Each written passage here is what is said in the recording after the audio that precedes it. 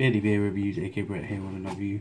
I have, well, it's not a review, it's an unboxing video. But yeah, I've already opened it at the peak, but it's from Beer52. I did have some nuts out of them. They're pretty good actually. But yeah, you get a free magazine. Pretty cool. I'm going to be butchering Norwegian because it's Norwegian, and this one's a Little Bro by Adgård Brewery. I don't know how to pronounce that, which is quite funny.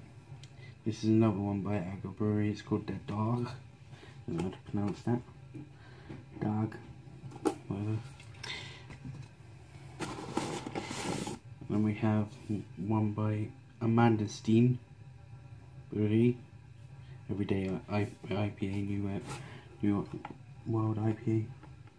Pretty cool artwork.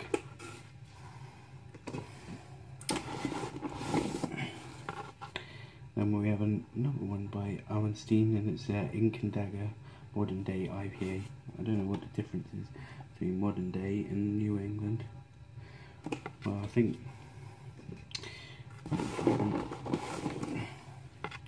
And then we're back to Adgård Brewery, their Stumbell Porter, which looks nice.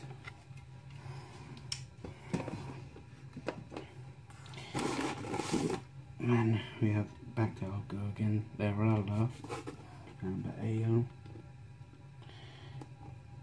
These are quite accessible ales really, which. And then we're back to Amanda Steen, Run to the Pills, craft Pilsner. Not a fan of Pilsners, old, actually, Hells and stuff. Just don't find it. And then we have Barefoot, Amanda Steen's Barefoot. Grapefruit season. I do like the artwork because it looks like a fat Kim Jong-un.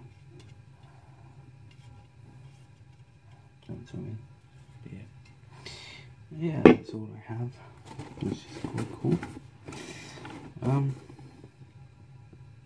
Yeah, that's about it really. Cheers guys.